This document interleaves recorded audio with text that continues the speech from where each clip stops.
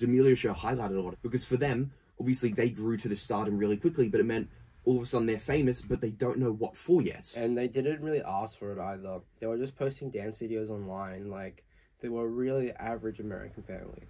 Yeah, pretty much. And people will complain, well, why don't you just, you know, go away from it all? It's like, well, if this is maybe your opportunity to do exactly what you want, maybe you want to be a dancer, a singer, or an actor, well, of course you're going to take advantage of it, regardless of maybe some of those downsides. But it's up to them now to figure out, okay, I'm famous, but now I have to prove I can sing, I have to prove I can act, I can prove I dance, rather than just... And most of them, like, just want to, like, make music. They don't want it to be good, right? Like, Dixie just wants a creative outlet.